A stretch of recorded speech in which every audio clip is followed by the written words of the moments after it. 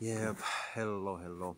Um, Greetings from a wonderful, wonderful forest here in the eastern part of so-called Finland.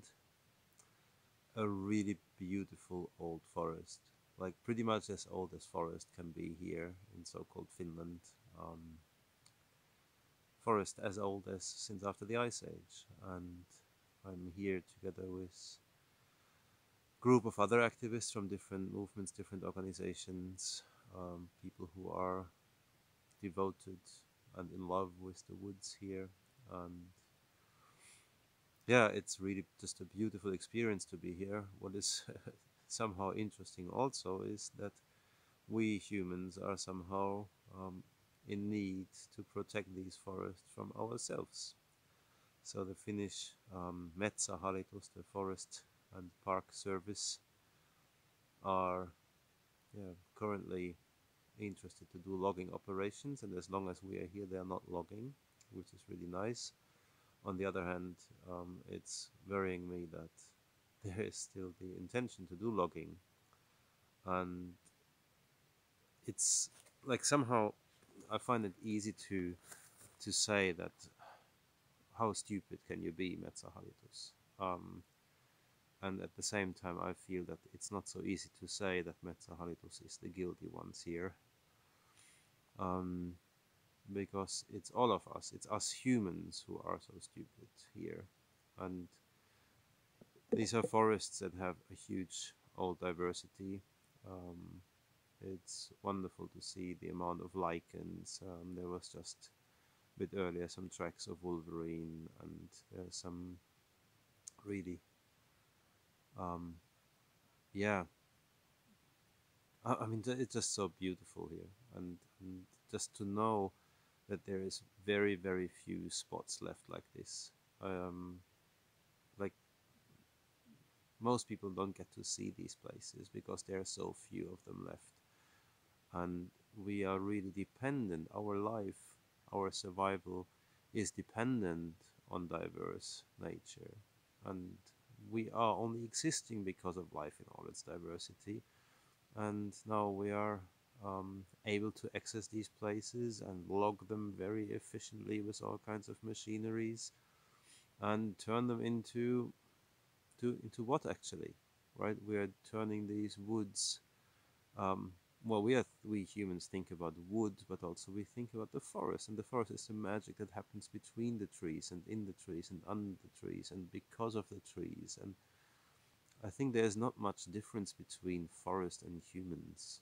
Like when you think that forest is kind of the thing that was the most dominant place, and we are just part of it. We're just in the middle of it, and we are not understanding how extremely important these are. Like we're not understanding this maybe, and it's just so beautiful to be here. And I hope that whoever might be watching this video, that we really think twice about how do we use these resources. And it's very easy not to know when we are using these resources because we might be, just ordering something from the internet that has been packaged in trees, right? Packaged in cardboard that comes from these trees, and or something that has been, that is packaged in the supermarket. Whatever we do, whatever we buy, whatever we not buy, is having impact on the forests of our world, positive or negative impact.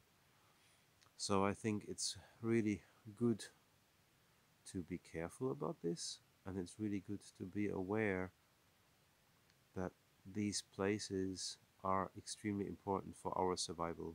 They're not only important for the sake of the forest, for the life of all the other species here. They're actually important for you and me. They're important for us, for our species. Um, and yeah, as you can see, there's fresh snow. One of the first snows in the seasons, and I'm actually walking around here and looking where other humans have put these red ribbons on the trees to mark these areas which should be logged. And sometimes it seems that these red ribbons are missing. which I think is a good thing. And sometimes we've seen that these blue ribbons start to appear out of nowhere. Like, blue ribbons mean that this tree should be protected. So that's also a good thing, I think.